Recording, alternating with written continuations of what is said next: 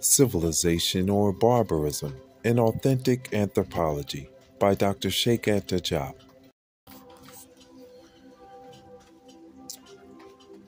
African Homo sapiens sapiens, as we have seen above, is confirmed particularly by the Homo 1 skull, which is at least 150,000 years old.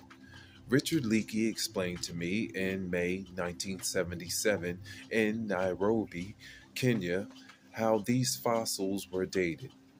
They had been buried under layers of African Middle Pleistocene age in a region where the stratigraphy had not been disturbed by any tectonic movements. A piece of charcoal found at the distance one-third of depth of these fossils was dated at being more than 50,000 years old. And by exploitation, multiplying this age by 3 gives the average age of the fossils. Dating by the uranium thorium method has confirmed this result by conferring an age of 130,000 years.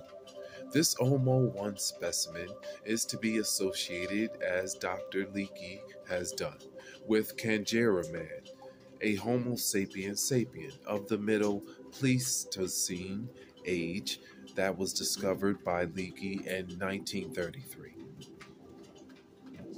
A conference that was held in Cambridge at the time concluded that, in spite of their antiquity, the Kangera fossils barely differ from modern man. At the time, as a result of criticism voiced by the British geologist P. Boswell, some doubt was cast on the age of these fossils. These doubts have now been removed because we know that this is a specimen of Homo sapiens sapiens with modern man's forehead and without a supraorbital torus of any kind.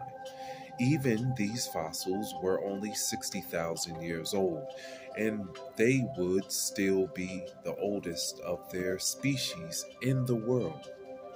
On the other hand, we know that about 30,000 years ago, the world's most ancient iron mine was being operated in South Africa and Swaziland for the extraction of hematite, red ochre, by a man who could be only a Homo sapiens sapien. The mine contained 23,000 stone tools, the analysis of which was to allow determining which type of man was responsible for the mining. For we know or suppose that Neanderthal man also rubbed red ochre on his body. A block of hematite extracted from this mine was found on a piece of charcoal that Yale University dated as being 29,000 years old. These are the facts as they relate to Black Africa. Now let us look more closely at the chronology of Homo sapiens sapiens' appearance on the other continents. The first Homo sapiens sapiens in Europe was, as we have already seen, the migratory Negroid who was responsible for our Aurignacian industry. Now the chronological facts relative to the antiquity of Homo sapiens sapiens on the African continent allow us to suppose that Grimaldi Negroid came from Africa and that he entered Europe through the Iberian Peninsula rather than from the east.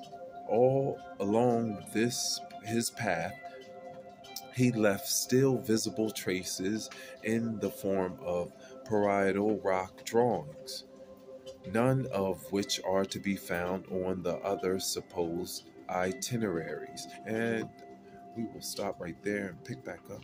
I'm Uriel Riley. This is Civilization or Barbarism. Thank you.